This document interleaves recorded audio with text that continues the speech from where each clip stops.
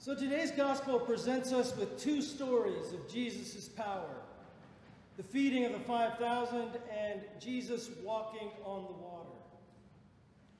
Both are stories of Jesus' power over the ordinary, his power over nature, his power to perform miracles, his power to surprise us with the unexpected.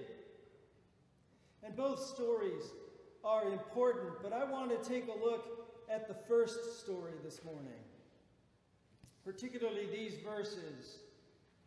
Philip answered him, 6 months' wages would not buy enough bread for each of them to get a little. Andrew, Simon Peter's brother, said to him, there's a boy here who has 5 barley loaves and 2 fish, but what are they among so many people? Jesus said, make the people sit down. Then Jesus took the loaves. When he had given thanks, he distributed them to those who were seated, so all the fish as much as all the fish as much as they wanted. And then it goes on to say that they gathered up leftovers from the crowd. I think it's fair to say that often when we listen to this story, when we read this story, the first question that comes to mind is how? How did Jesus do it? And in order to answer that question, some have suggested that the story is really about shared resources. That by passing out the 5 loaves and the 2 fish, Jesus encouraged, or maybe even guilted, others to share what they had brought along with them. But I think that how, in this instance, is an unfortunate question. And shared resources is an unfortunate interpretation. Because it doesn't matter how Jesus did it. I'm reminded of a song by the Abbott Brothers. It's called Smithsonian. And the chorus goes like this. Call the Smithsonian, I've made a discovery. Life ain't forever and lunch isn't free. Loved ones will break your heart with or without you. And here's the salient line. Turns out we don't get to know everything. Turns out we don't get to know everything. Jesus was the Son of God. Jesus is the second person of the Trinity, God incarnate. We're never going to know how he did it. It's not that important. What's important is that he did it and why he did it. He did it because he had compassion on the crowds. Jesus looked at the people and he saw people who were hungry. Now, not just for food, but for God. They were hungry. They were hungry to be accepted. They were hungry to belong. They were hungry to know that their life had meaning and value. They were hungry to find a place of comfort and rest. And he wanted his disciples to step up and do something about it. But Jesus' challenge wasn't to get creative or come up with the next best feeding program. The challenge that Jesus gave his disciples was to rely on him.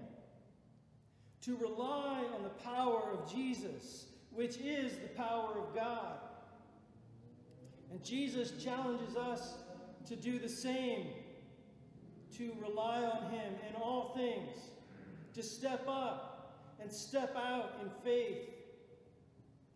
Too often, though, I think we think in terms of doing things for Jesus rather than doing things with Jesus.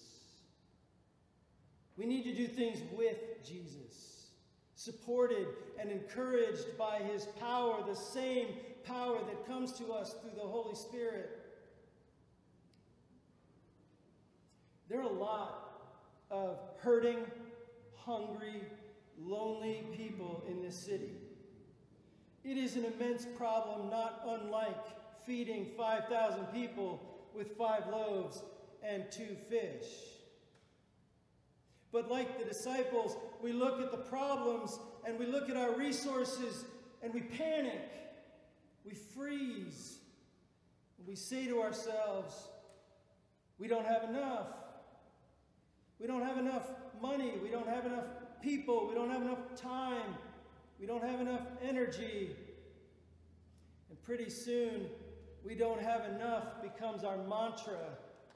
And what a horrible mantra for a people of hope to have. Because of course we will have enough.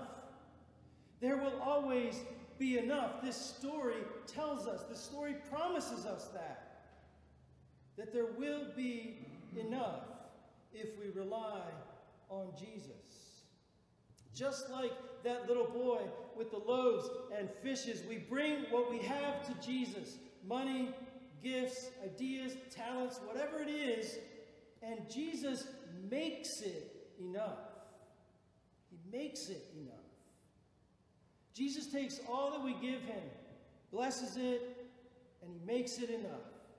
And he gives it back 100-fold, 200-fold, 300-fold. Maybe not right away, and maybe not always so it's noticeable. In fact, sometimes it's so unnoticeable that we take credit for the miracle Jesus just did in our lives. And when he gives whatever we brought to him back, it's not for our sake. This isn't really about us at all. It's about the people we're called to serve. Jesus blesses our resources and our endeavors so that we can make an impact on other people's lives, so that we can feed other people physically and spiritually. God is calling us, both individually and collectively, as a congregation, to do great things for the kingdom. And we can do great things for the kingdom. We can glorify God, and we can take care of the people that are sent to us. In a sense, I think Jesus is calling us, empowering us to be the miracle.